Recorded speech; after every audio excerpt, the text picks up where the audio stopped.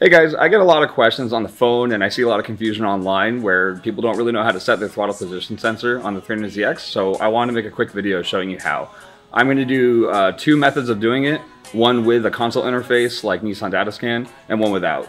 So if you're doing it without, at the very least, you're going to need a multimeter, a couple alligator clips, and a 7mm ratcheting wrench or socket. So the first thing we need to do is disconnect this gray oval connector to the throttle position sensor. It's pretty straightforward. You just push down on this tab and then pull it apart. It's kind of tight here, and if it's never been off before, it'll be snug, but that's all there is to it. So now we just need to break loose the 7mm bolt on the top and bottom. Make sure you use a ratchet with a socket. If you try to do it with a Phillips screwdriver, it's gonna strip. It does every single time. I already purposely set the TPS wrong on this car, just so you guys can see how to do it. You don't have to take them off, just loosen them. The next thing you're gonna do is grab a multimeter, and I like to use a couple alligator clips. You can do it without it, it's just kind of awkward. And you're just gonna hook your alligator clips up to your multimeter pins. I kind of float them so they don't touch the body. Okay, so this is the stock connector that goes to the TPS. So it's the TPS side, not the body side. And we're gonna be checking on the white and the red pins. Polarity doesn't matter because it's just resistance. But just get those connected. This is why I like alligator clips, makes it a lot easier. Then you're gonna set your multimeter to resistance, which is the ohm symbol. And if yours doesn't have just one setting, you're gonna be in the range of about 8,000 ohms. So you need like 10,000 or 20,000.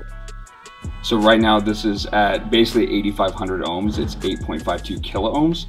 And since your bolts on the TPS are loose, you're basically gonna adjust this until this is about 8.8. Yeah, so you just rotate your throttle position sensor. You can see it just kind of hangs on here. And you're looking for 8.8. Now, a little bit goes a long way, so you kind of have to just nudge it at a time.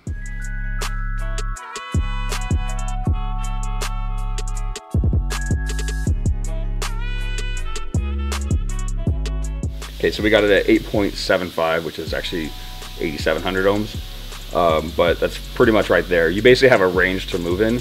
8.8 is pretty much right in the middle, so as long as you're close to that, you should be good. And then once you got that set, you can tighten these down. Do a little bit at a time because it's gonna throw off the adjustment if you just wrench down on one side. And they do not need to be very tight. These are itty bitty bolts. So the other thing you can do while you're in here and you have this hooked up is you can make sure the position sensor is working right. And basically for that, you're gonna open the throttle and kind of run it through its range while you watch the resistance. You should see it change very slowly and gradually.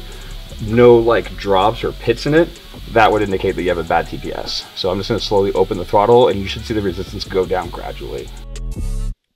All right, so the last thing we have to do is reset the base idle position.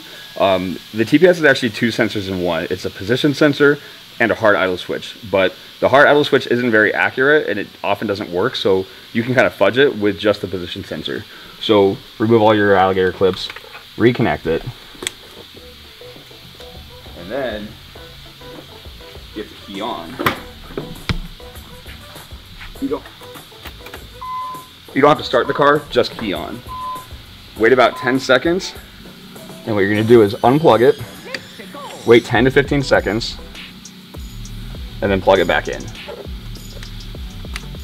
And I'll show you what that does to the ECU when we do the second way.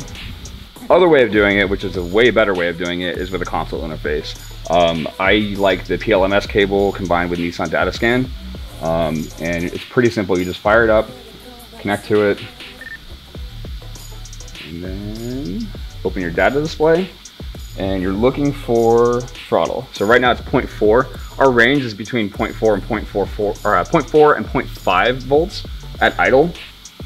What happens when we disconnect the throttle, normally if your closed idle switch is off, you disconnect it and the voltage spikes up for the throttle position sensor.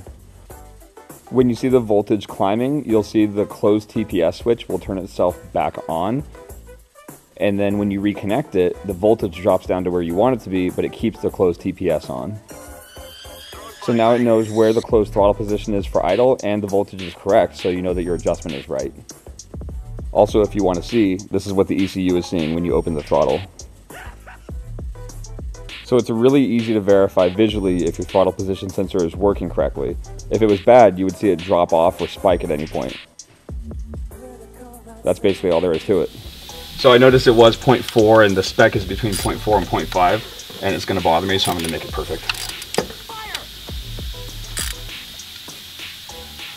So I'm literally just looking at my computer screen while I move it. So I just adjusted to 0.44 and the closed TPS turned off again.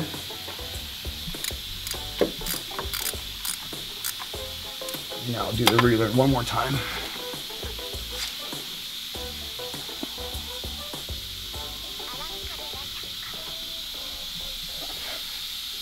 Alright, that's it.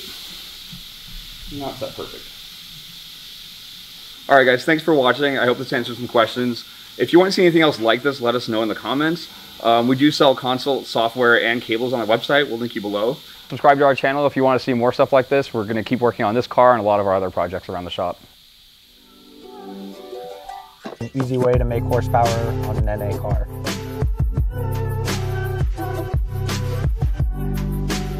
Unbox this bad boy and take a closer look. Ooh. Beautiful car.